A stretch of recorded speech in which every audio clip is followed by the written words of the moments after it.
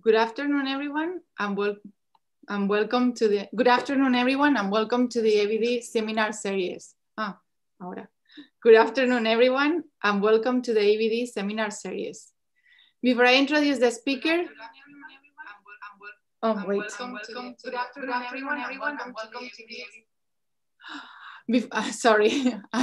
I introduce the speaker, just a couple of reminders. If you have questions, you can write them in the chat. If you need attendance certificates, please write your name down in the chat as well, and then send an email to Seminar EBDs. And with that, I would like to introduce our speaker today, Iker Irisarri. He's a postdoc researcher at the University of Göttingen, and I really like his Twitter handle to summarize his research. He says that he is digging genomes to travel back in time. So with that, I would like to, Iker, you can start when you want to. Yeah, thank you, Mari, for the nice introduction and for inviting me to these seminars in the EDB. It's really a pleasure to be here, although there is no need to say that it would have been much nicer to be in person in Sevilla and meet you all and hopefully go for some beers and tapas. But yeah, maybe next year. I wanted to present a bit of my current and previous work on phylogenomics and major evolutionary transitions. And let's start from the beginning, from this primordial soup, maybe this RNA world happening around 4,000 million years ago. And since then, life has been evolving, but this process was not homogeneous. We can see some points in this evolutionary history that had that supposed a huge change in organization or in the evolutionary history itself. So, for example, big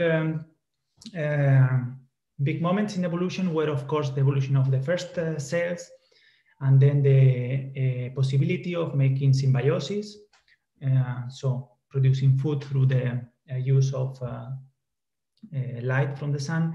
And this created this great oxygenation event that changed, so it the oxygen accumulated in the atmosphere, and this led to what is known the great oxygenation event that changed the fate of life on Earth since. Then we have the appearance of the first eukaryotes, and then through symbiosis, it's also a very important process of creating novelty in eukaryotes. And then independently, different eukaryotes, they also evolve the possibility of having different tissues with different functions. And a bit later, we have, for example, the conquest of land by plants and fungi, so the creating of the first soil, and this gave rise to the flora that we see today and much more that is extinct. And then once the soil was prepared for animals, then some animals also crawl onto land, and then also birds started to fly, and also dinosaurs before birds. And so there is no general definitions for major evolutionary transitions, but I think we could consider them in one of these three categories. So I would say that one of these major transitions is one that supposes a change in the organization of the organisms. So this could be, for example, symbiosis, or it could be also a multicellularity. So this process by which cells, they learn to communicate with each other, and then they produce a multicellular organism that has different tissues specialized in different organs. Then we could also talk about the building blocks of an organism, so the evolution of the Bauplane. And perhaps the most famous example is the Cambrian explosion, where many different animal phyla, they suddenly appeared in the fossil record. And lastly, we have these habitat transitions of all habitat transitions, the terrestrialization event, that is the change from the aquatic environment to terrestrial environment, is one of the most drastic changes in evolution. So we have to think that the environment in the aquatic in water is much more stable than it is outside, and so organisms are subjected to many different kinds of stresses once they go into land, and they need to adapt to all these different stresses. We will talk a bit about that later. And in this moment, in these major transitions in evolution, what we see is that there are many key innovations appearing and selected for, and then given the appropriate conditions, they often also give rise to an increased diversification rate. So for this reason, these major evolutionary transitions, they are very interesting moments in evolution, and also very good models for studying the generation of biodiversity. But exactly for this same reason that diversification is accelerated, we also find that the underlying evolutionary relationships are more difficult to reconstruct. This is because of these fast radiations, they leave very few traces in the genome in order to build the phylogeny, but also they are often very ancient. So then subsequent changes, they sort of erase the few changes that happen in the genome. No? So this often leads us to problems on building the phylogeny behind these big transitions. Yet this phylogeny is key in order to understand the transitions, because since in evolution we are in most cases not able to make experiments on the lab, then we need to rely on the comparative approach in order to go back in time and reconstruct the hypothetical ancestors. And this comparative approach requires that it is done in a robust phylogenetic framework, otherwise it has no sense. One of the mechanisms by which evolution produces novelty is symbiosis. I think it's one of the most amazing mechanisms in evolution, because by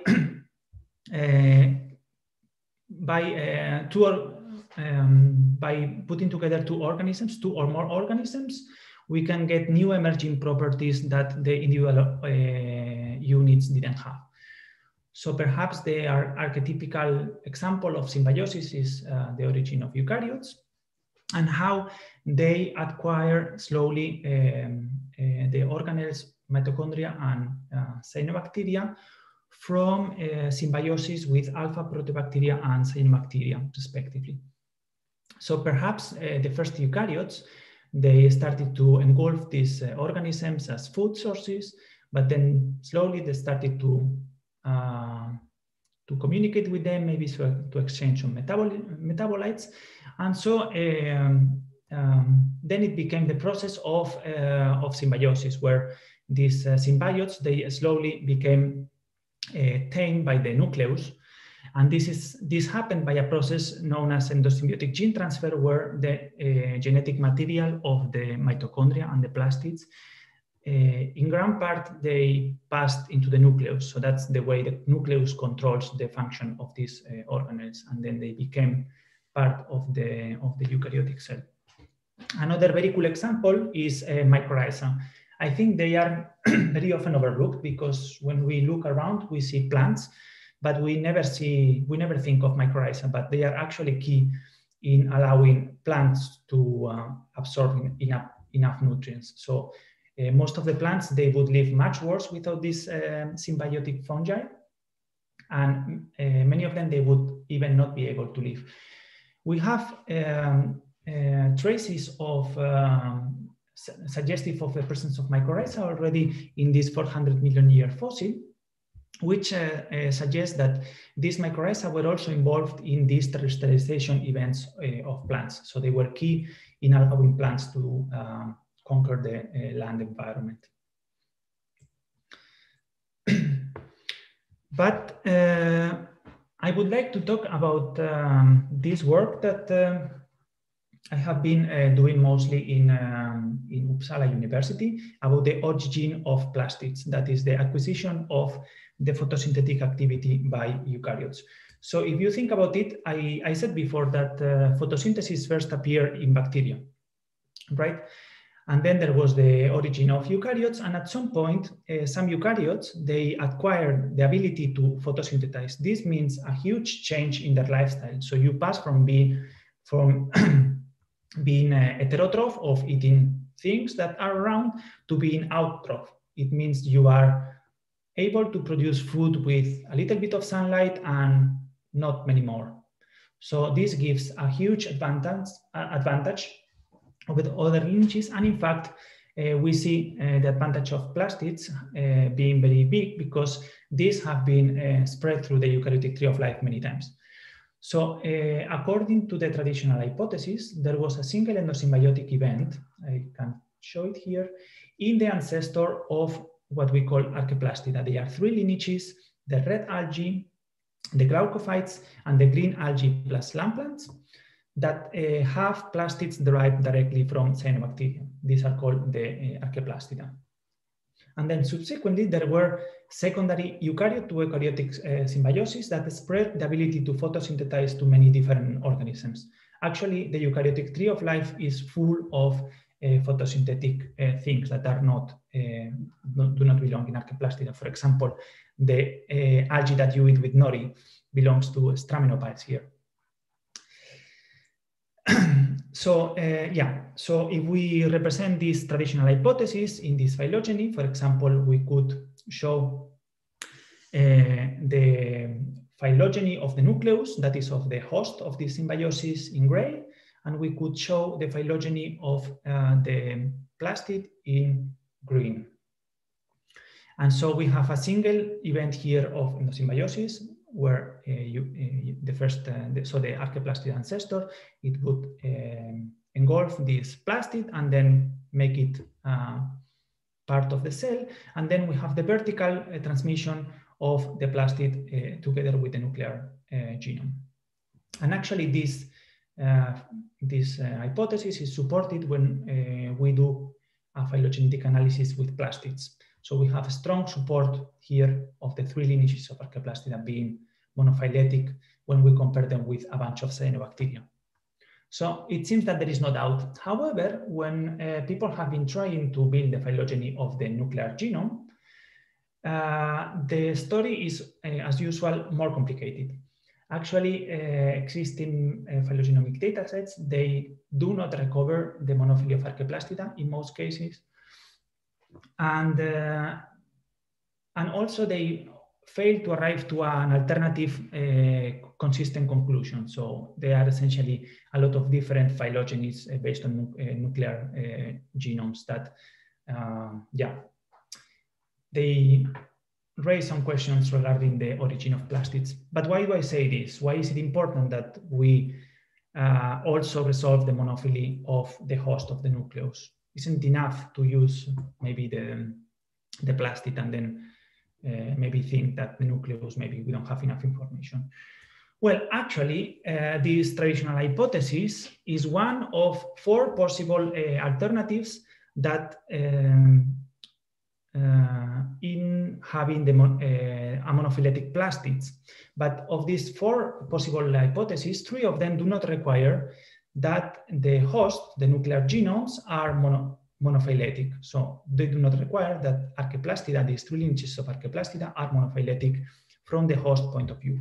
And this can be, for example, a secondary loss in one of the lineages that is not photosynthetic nowadays, or it could be a serial endosymbiotic event where one of the lineages acquires the plastid from the cyanobacteria, and then there is a secondary eukaryotic to eukaryotic symbiosis where the 2 other lineages, they acquire it from the first photosynthetic eukaryote. Or the third hypothesis, that is the one that I like most, is where you would have independent endosymbiosis from closely related cyanobacterial lineages. So you can imagine here that two closely related cyanobacterial lineages can be engulfed here, for example, in rhodophytes and chloroplastida here, and another lineage could be acquired by these glaucophytes, the three lineages of Archaeoplastida. And especially if these cyanobacteria are extinct today, when we build the phylogeny of the plastid, we would not be able to identify these two independent symbiosis, but we would recover the monophily of plastids.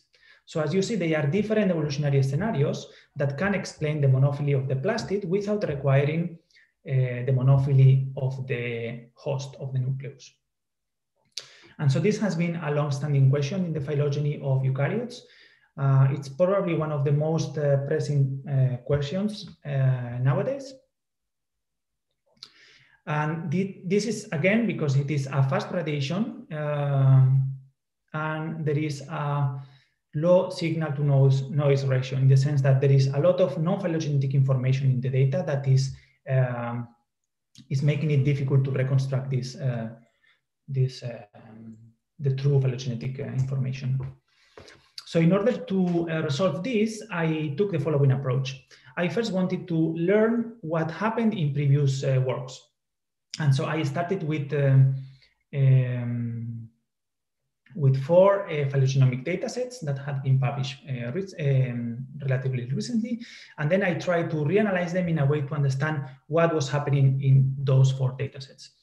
So as you can see, 3 of them, so they recover different eukaryotic relationships, but most importantly, Archaeoplastida in green, they are recovered in different affiliations. So the important thing to look here is that 3 of them, they identify at least 2 lineages of Archaeoplastida. So they are not monophyletic.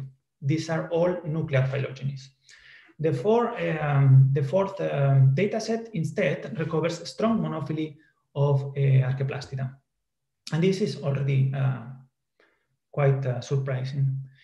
So the first thing that I did to understand what was happening is to study the sampling of genes and of species. So this is one key element in phylogenomics, or phylogenetics in general, that depending which genes and which species you choose to represent, then you tend to get different phylogenetic relationships. And making a long story short, because maybe this is not so important, I didn't see that this explained the differences. So essentially, by subsampling comparable sets of genes and taxa, I try to see if those genes would be, or if those phylogenies would be more similar to each other, but actually they are not. So this is not explaining the differences we see in the trees. So then I went and I tried to understand what was the contribution of each gene to supporting the monophily or the non-monophily of these Archaeoplastida lineages. And as you can see here, one of the datasets has a few genes with a disproportionate support for the monophily of Archaeoplastida, shown in green. And this is quite different compared to the other 3 datasets, and also compared to the genes that support relationships that are not the monophily of these Archaeoplastida. And actually, when one looks at those genes, I found that in this dataset, they include plastid and sometimes mitochondrial paralogs together with the nuclear genes. So they didn't do a good cleaning step in the process of building the dataset. And this was very clear because I added plastid and nuclear paralogs from known genomes, for example, Arabidopsis, and then clearly they cluster in the different clades here.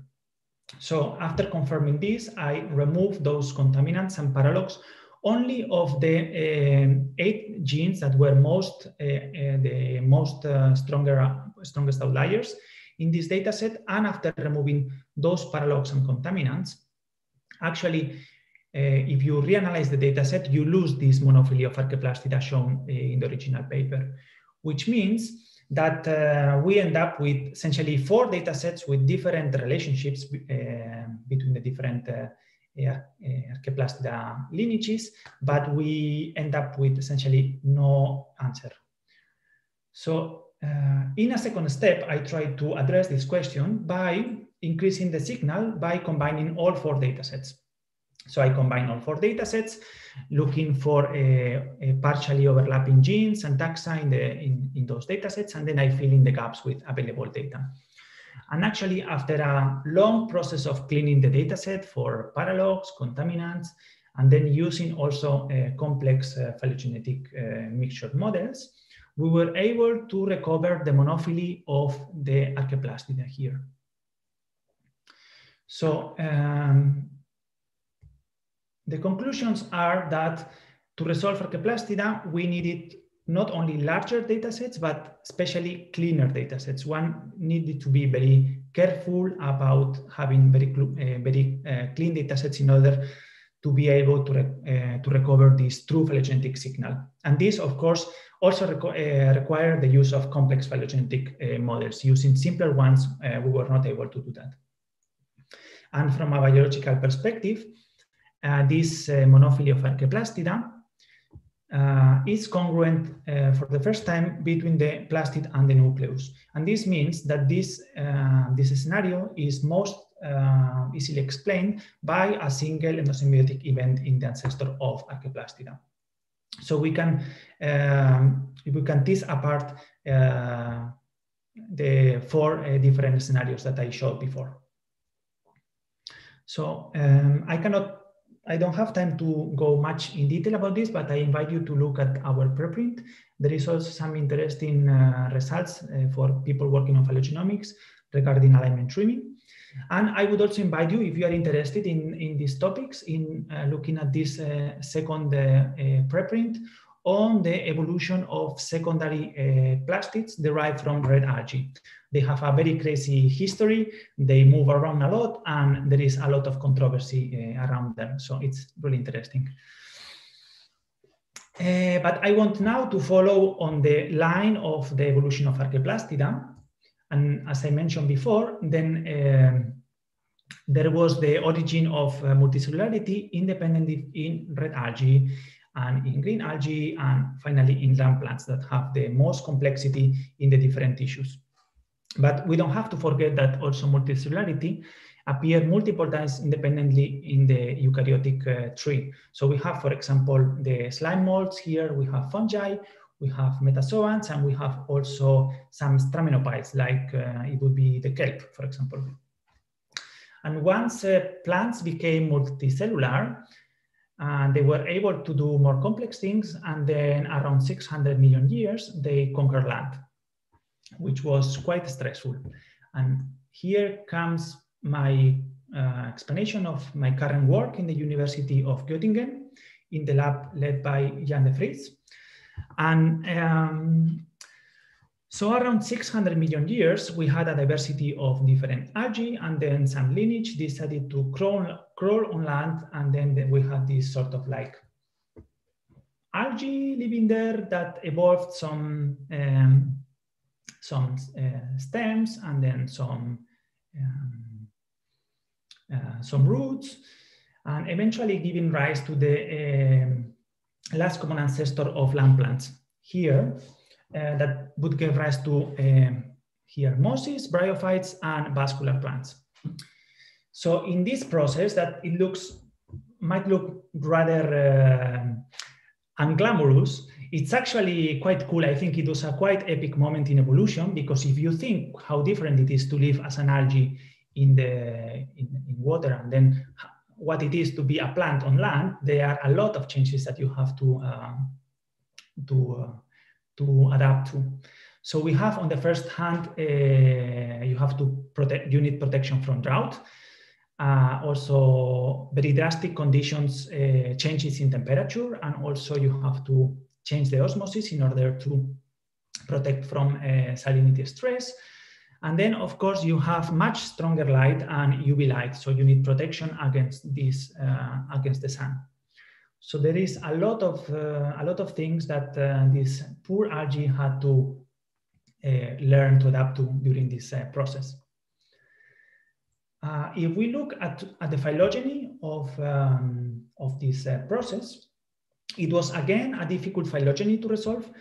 I was not involved on this, but now it seems that we have a fairly well-resolved phylogeny, where we have here the chlorophytes. Recently, there has been a description of a new phylum here, branching earlier. But what we care about is about this lineage of streptophytes. And streptophytes include these 6 lineages, like phylum level lineages of algae and land plants. So the transition from aquatic environment to the terrestrial environment is not so linear as I portrayed it before. Actually, this algae here, they are very diverse. They have very different lifestyles, very different levels of multicellularity. Some they are unicellular, some form some filament, or even differential tissues, like for example, Cara here. And they have very different lifestyles. Some are fully aquatic, some they are semi-terrestrial, and some live fully outside of water. For example, we have some algae that live on rocks in the desert, and they seem to be happy there. Yeah. So our approach in the De Vries lab is to use this comparative approach of streptophytes in order to understand the ancestors that gave rise to land plants. So we are interested generally in understanding how was this ancestor of the land plants. And this, we do it through the comparison in a strict phylogenetic framework of the features found in these different algae. But this requires, of course, to have information about this algae. In particular, we are interested in how the stress response evolved in this transition from water to land in plants. For example, the changes in temperature, the changes in salinity, the changes in protection from sun and UV, and drought. So using comparative genomics, we want to understand how this stress response pathway evolved along this phylogeny. Yeah, so we want to reconstruct this path to terrestrialization, focusing on the pathway of stress response. And in my case, I'm studying the genomes, looking for differences in gene families, but also the transcriptomic response of different algae to different stresses. So we can grow this algae in the lab and then do experiments with them and try to understand how they respond to those different stresses, and then reconstructing those features into the phylogeny, trying to understand how this hypothetical land plant ancestor was. So unfortunately, I cannot tell you more about this because I recently started this position in summer. So maybe next year I can tell you a lot of exciting things. But what I can talk about is about the conquest of land by vertebrates. This is based on some previous work of mine. And this was also it's a quite famous event in evolution happening in the Devonian around 420 million years ago. And so very fast refreshment. Vertebrates, they are these guys here. So we have the land vertebrates. There is the clade called tetrapoda because they have 4 limbs.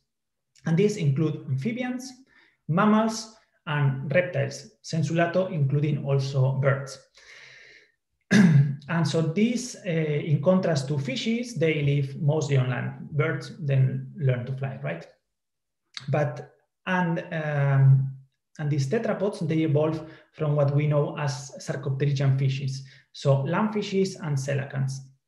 Currently, there are only 6 species of lungfishes and 2 species of coelacanths living. And they have this lobe finch. They look like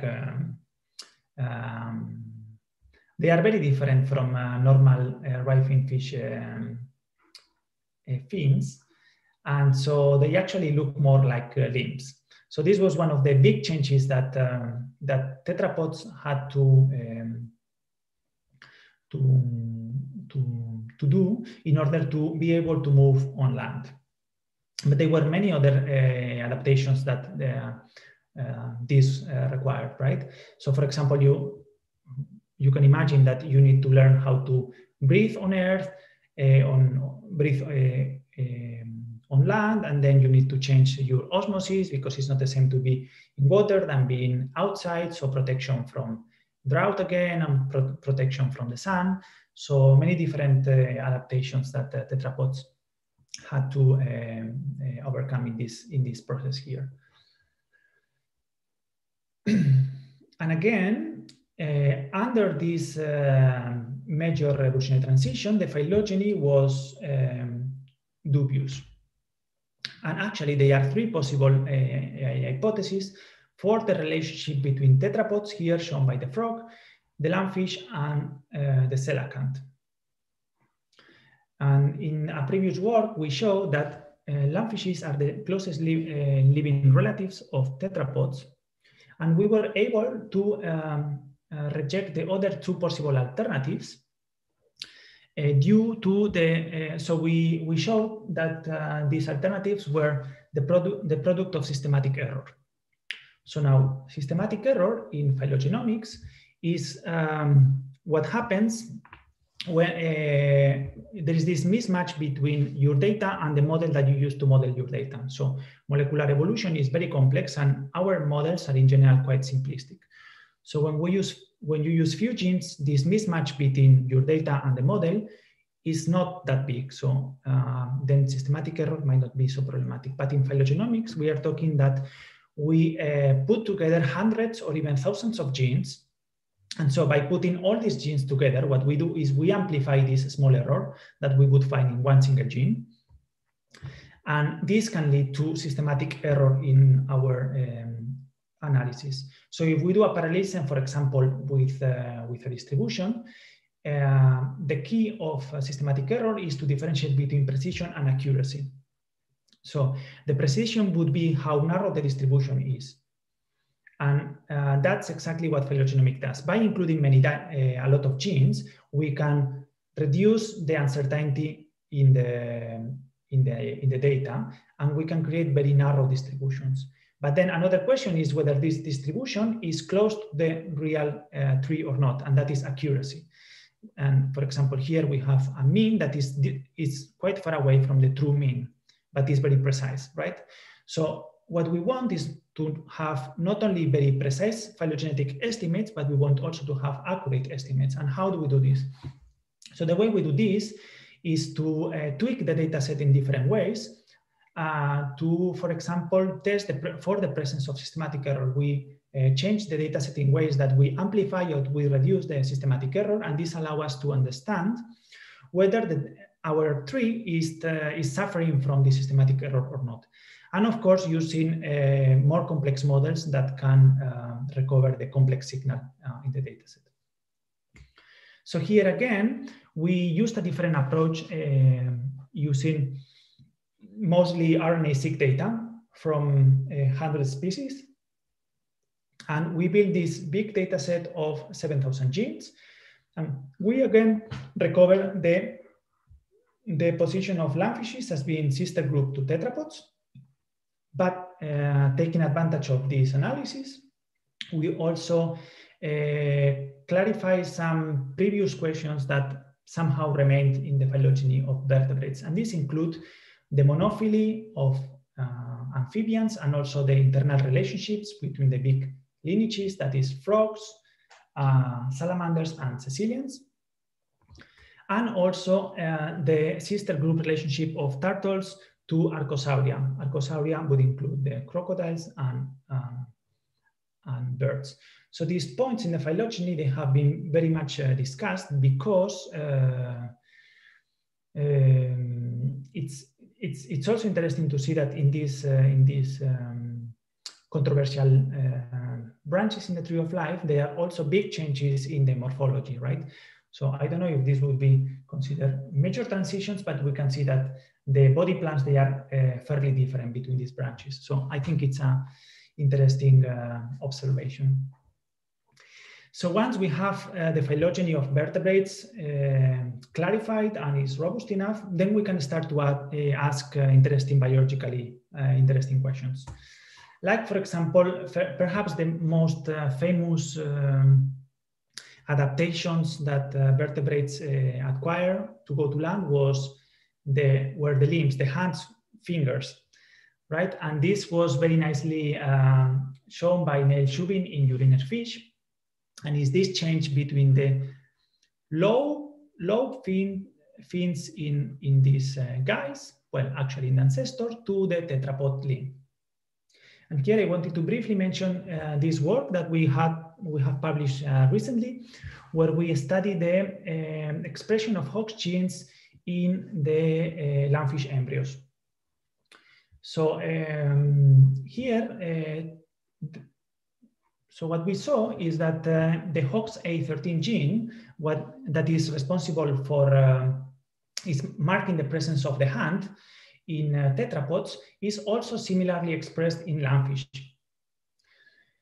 While HOX-D13, this gene, it's expressed differently in lungfish and tetrapods. So in tetrapods, the archetypical situation is where you have HOX-D13 starts to be expressed in the pinky, so in the small finger, and then during development, this gene is expressed towards the thumb. It's also very interesting that in tetrapods, so our thumb has a different developmental program than all other 4 fingers. But in lungfish, interestingly, this dynamic expression of HOX-D13 does not happen during evolution, so during development. So this stays, it grows, but it doesn't move dynamically towards the frontal part of the fin. So what does it tell? What does this tell us?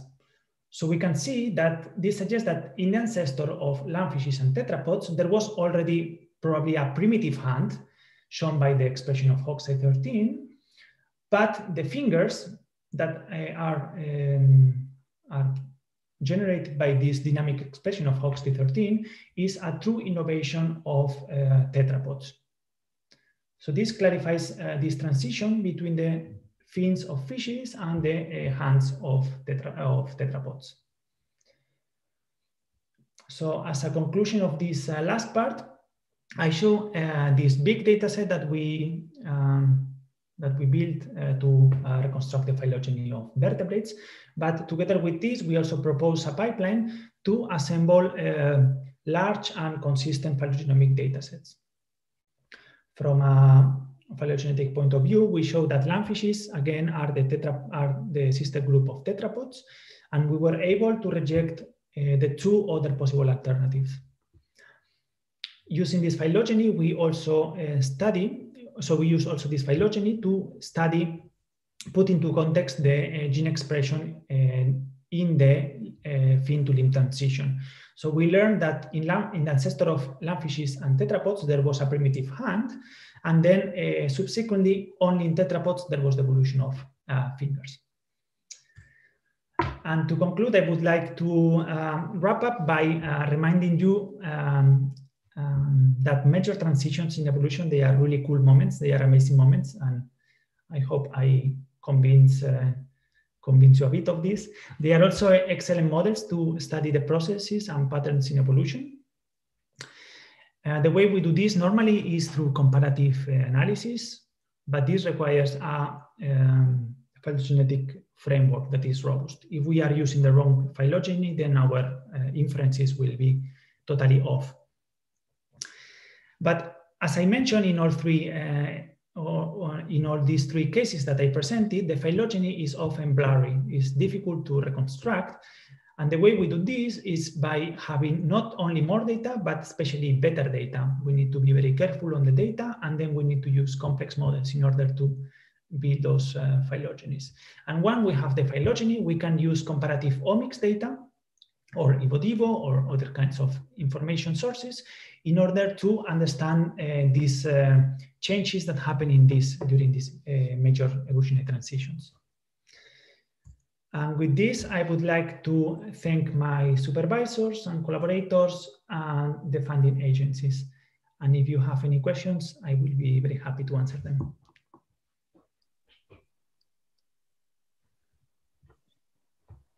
Thank you very much, Iker, for a wonderful talk. We are now going to activate the chat in YouTube, so you can write down your questions or ask for the seminars. Attendance certificates. Meanwhile, while we activate the chat, I'm going to ask Iker a couple of questions. So one of the questions that I have regards just the last part of your talk, when you were talking about the EBD and the using transcriptomics to analyze the Hox genes.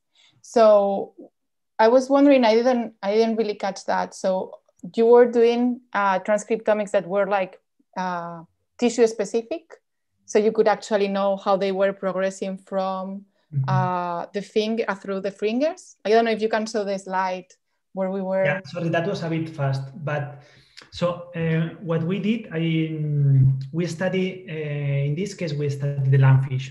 So what is known of tetrapods or, for example, mice, this is based on previous work. So people have been studying this for a lot of time.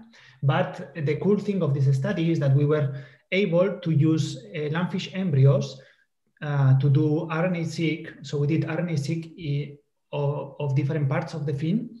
But then we also did this in situ hybridization of the probes with of these genes. So actually the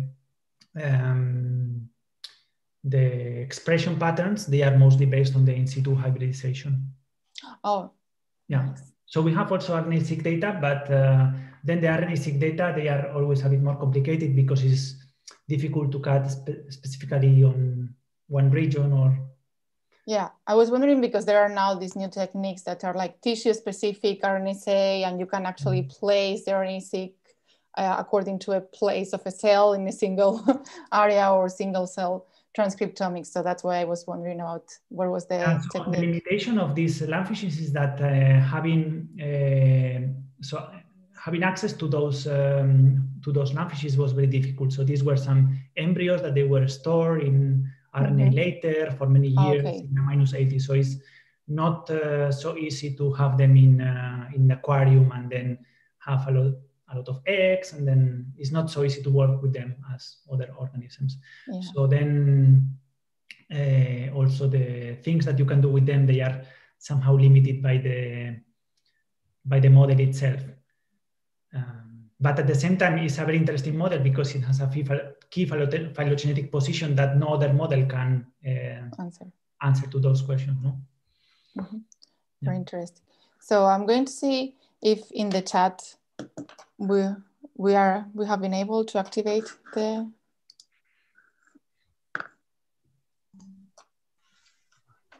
Marie, sorry, I think that the chat is not working yet. Oh, okay. I think we need to stop the video for a second, if I'm not wrong. So, August, do you want to stop the video?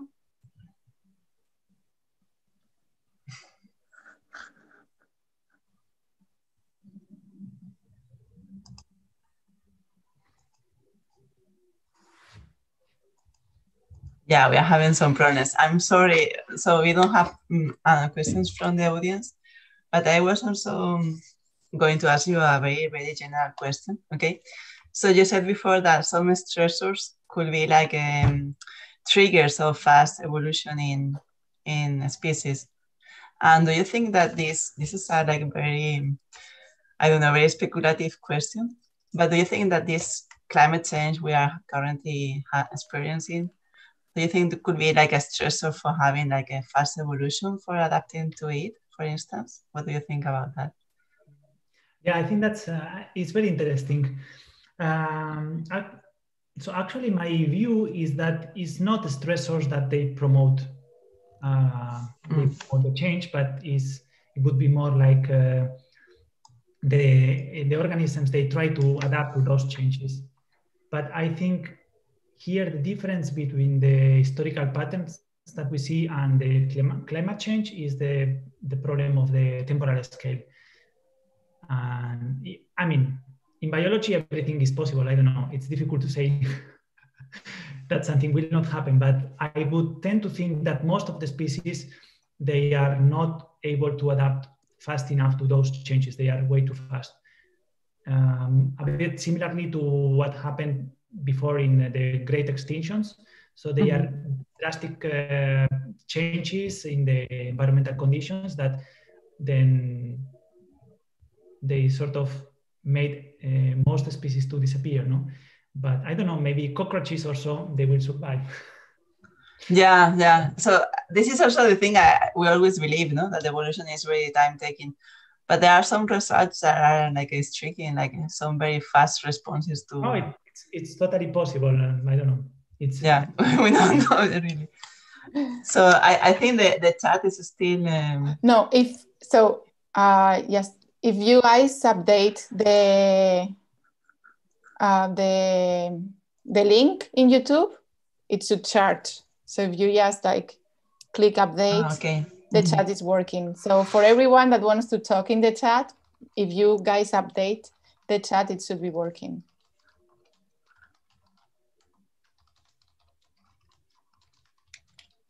So maybe, Mari, do you want to do another question while we wait a little bit? Well, yes, I have more than a question, is like a worry. When I was looking at the precision versus accuracy, it was the precision, the graph that you saw. Yeah, the graph that shows the precision versus accuracy, that one.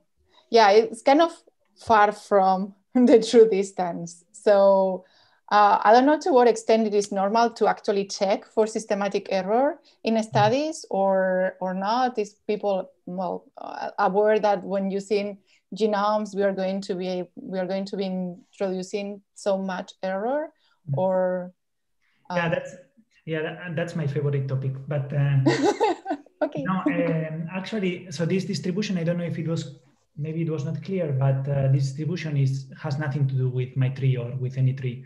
It's just to show this parallelism between precision and accuracy. Okay. So this true distance has nothing to do with any tree that I show. It's just a way to show that precision doesn't need to be accurate.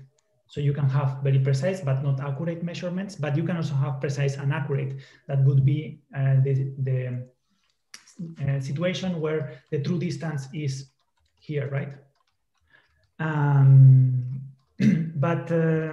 So yes, I think in phylogenomic analysis, people do test for the presence of systematic error. There are different things that you can do. So the different people do use different strategies.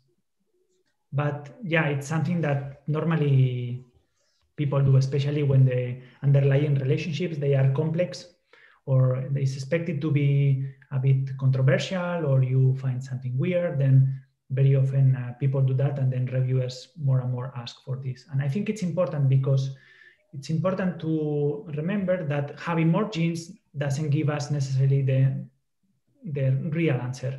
It only gives us more precision, but we also need to make sure that this precision is, so our estimate is also accurate. And this you have to do it tweaking a bit the data set.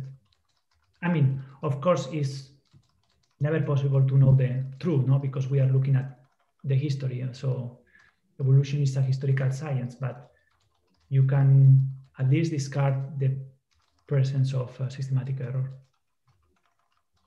There is also a new study, quite interesting, that they actually use simulations, and they simulate data according to different scenarios, for example, where you would expect to have systematic error. And then that's also another way where you could test the presence of systematic error by comparing your trees with the simulated trees under the different conditions that you use to analyze it.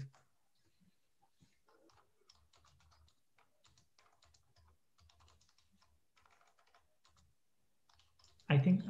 Yeah, thank you so much for that explanation. I don't know if we have more questions. Not really, not yet. But I think because we have this delay with the YouTube chat. Sorry, we always have some problems. Sorry for the attendees and for you. But please, if you have any question, we can wait a few minutes for having your questions. Yeah, there is a question by Chris Litke. He says if there is any danger that the dataset cleaning ends up in having a bias for your findings. Well, I mean, I guess it depends how you do this cleaning, no? So in principle, the cleaning should not bias your dataset because your dataset is biased from the beginning. So what you are actually trying is to remove this bias. Then it's important when you do this also to not do it in a way that you are forcing the dataset to give you the result that you want, because yeah, that would be a trick, no? But there are clear things that are wrong in the dataset and you can remove those. For example, I showed in the beginning this presence of paralogs. So these are the kinds of things that people should, These are the kinds of things that are not acceptable in a phylogenomic data set, because here you are biasing the data. So you have to use some kind of criteria to decide what is a good sequence and what is a contamination or a paralog or something. So they are, it's also true that there is no a single magical solution for this. So it's in general a bit of arts and crafts, but there are some automatic and semi-automatic tools that that people can use for this. For example, to select orthologs, and then yeah. But in my opinion, there is nothing like having a look to a few gene trees and a bit looking at alignments, because this tells you a lot. When you are working with thousands of genes, there is also the risk of just looking at the black screen and then doing comments, but not looking at the actual data. And I think looking at the actual data tells you a lot. Not that you have to then manually clean them all. That's quite painful, because I can tell you I have done this, for example, for this analysis, but I don't think you need to do this specifically. But looking at the data allows you to identify what the problems are and then trying to take specific steps to remove those problems. Thank you, yeah. So any more questions from the audience? I think nobody asked anything else. Do you want to ask anything else, Maddie? No, I think these were most of my questions. I can say that there will be some exciting news regarding the last part of my talk of the terrestrialization on vertebrates happening soon, but yeah, unfortunately I could not show them today, but stay tuned. Okay, well, I'll stay tuned. It sounds like a Nature going soon or something like that. I mean, it's a very interesting topic, so maybe. And next year you can invite me in person, and then I will tell to you. Talk about yeah, it. sure. No, you worry. We are looking forward. We're looking forward to it. Yeah. Sorry. There's a last question by Teresa Boquete. She says that she enjoyed very much the talk, and she really hopes that you can come back next year with more data on the plant terrestrialization project. And which models are you using for that project? Algae and bryophytes? Mm-hmm. Yeah, thanks for the nice words. Here, so in Göttingen, we are specifically using we are focusing on these streptophyte algae. So they are all the lineages except the land plants. There is already a lot of data and a lot of people working in land plants, also in bryophytes, a lot of people trying to understand the stress response also in those bryophytes. And yeah, but what we focus is on the algae, so in this ancestor here. But of course, using available data, the data that are being generated from land plants. Yeah, comparatively, there are fewer people looking at the algae than to land plants. Okay, thank you. So I think that's all. Thank you so much, Iker. Yeah, thank you to you. It was a pleasure.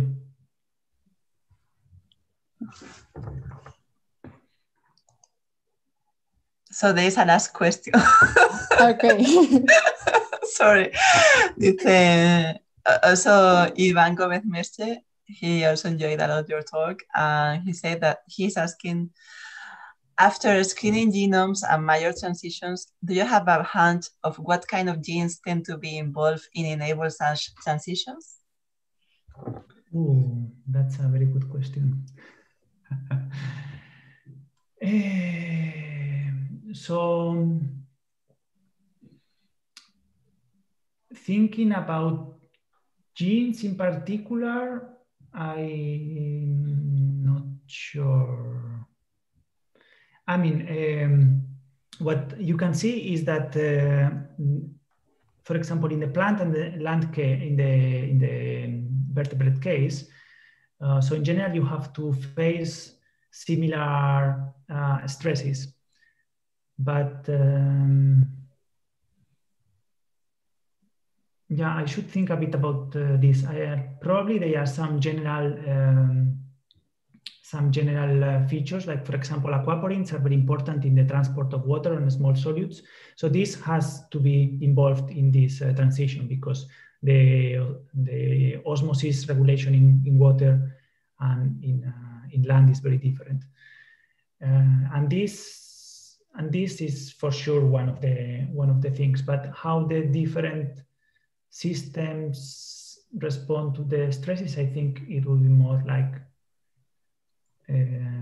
group specific. Yeah, I don't have a direct question for that, sorry. Yeah, no worries. It sounds very challenging to say that. But I should think about it for sure. Okay. So I think that's all for from the chat. Okay, thank you very much. It was a great pleasure. Thank you to you, Iker. Bye-bye. Bye.